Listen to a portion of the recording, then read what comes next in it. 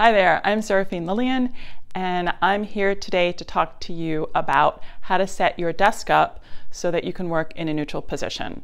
So we're going to show you before and after. Okay, so here we have our model Stephanie, who is going to be demoing for us, and has her Wacom tablet there, and she's working at her desk with her laptop in her chair. So I'm just going to tell you what I see from an ergonomic perspective that are issues with her setup. I know, even though I can't see right now, that her feet are not touching the ground. She is sitting forward in the chair when she's working, and her head and neck is forward as well. And so the reason that she has her chair so high is because the desk is at a fixed height and it's a little bit too high for her specific physique. So we're going to do some quick fixes. The first thing that we're going to do is we're going to get her something to rest her feet on.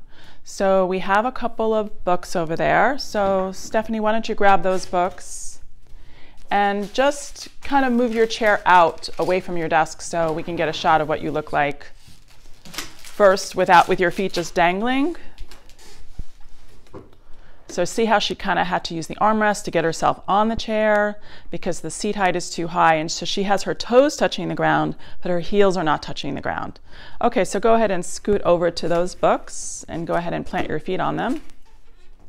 Sometimes you have to move the spokey things, you know, to a position that's going to allow you to get close enough to it. Perfect. So now she's got a solid place for her feet to rest. Isn't that awesome? And the great thing physiologically is that if she's resting, if her feet are dangling for long periods of time, it's going to stop the nerve flow to the back of her legs. So when she has her feet supported on a solid surface, she's going to be able to have more circulation down her legs and not get that feeling of numbness when she does get up to take her break, which is a good thing. So now, Stephanie, if you wouldn't mind just kind of putting the books all the way underneath your desk and bringing your chair, again, as close to the desk as you can.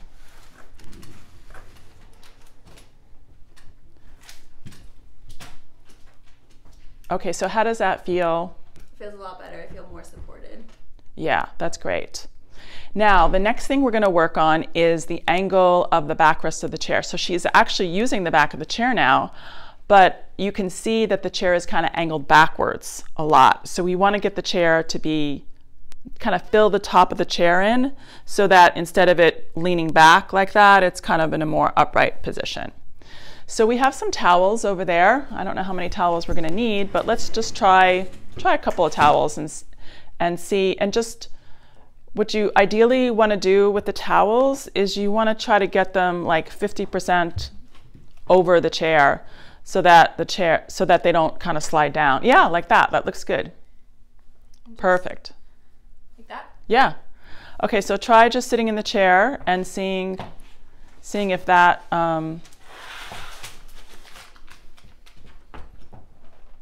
that helps a little bit. It feels better, but I still kind of feel like I'm leaning back a little bit. Okay, let's try another towel.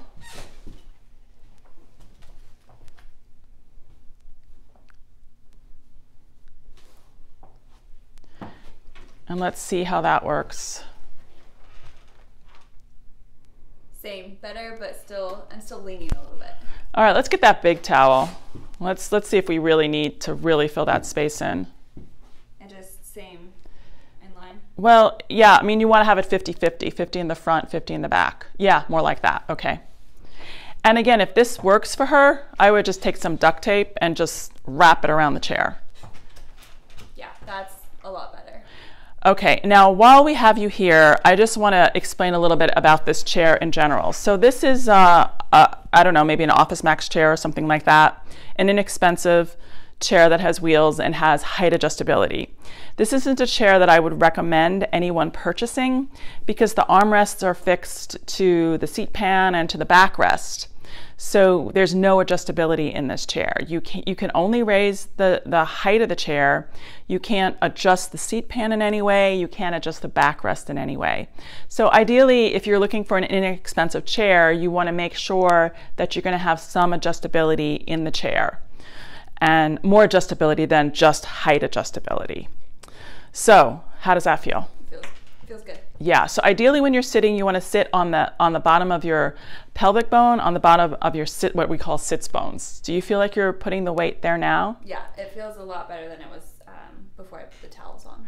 Yeah, and before you put the towels on, you probably felt the pressure in the center of your body on the bottom of your tailbone. Yeah, yes, exactly. So you don't want to be sitting on your tailbone for long periods of time. That's not going to be comfortable. So sitting on the hip bones is important.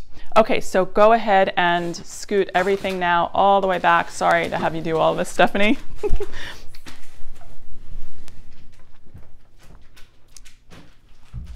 Okay, so now she's got her feet supported. She's got her spine in a neutral position. Now let's see what your head and neck looks like when you're working. Okay, so that's the last thing that we have to work on, is the head and neck. So ideally, what you want to do is you want to keep that ear and shoulder lined up, okay? And you want to just nod your head down and then radiate your eyes down to look at the tablet. What you don't want to do is you don't want to get that neck involved in the task, because that's going to, again, throw the cervical vertebrae out of alignment. So you just keep that ear and shoulder lined up, nod the head down, and then start drawing. Oh, wow, look at that. That looks really good. How does that feel? It feels really good. It feels a lot better. Feels a lot better. Yeah. Okay, cool. And now what are you doing with the laptop over there? So I'm using the keyboard for any, like if I need to undo something or any shortcut keys Okay. that I need to do on the drawing. So let's see you reaching for the keyboard. So that's a little bit of an extended reach. Can you move the laptop just a little bit closer and still be centered with your Wacom? Are you still centered there? Yeah, like that. Oh yeah, that's a lot better. Yeah, yeah. Do you have to look at the screen at all? I don't usually look at the screen unless I'm just kind of zooming out to take a look at the drawing.